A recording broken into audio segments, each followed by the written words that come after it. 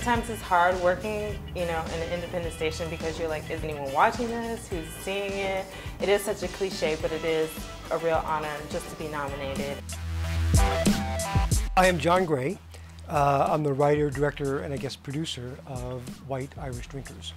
Yeah, I grew up in Bay Ridge in the 70s, and I loved it. I mean, we had a great time growing up there. We had the streets and the concrete, and we walked everywhere, or took bikes, or skated, subway when we got older.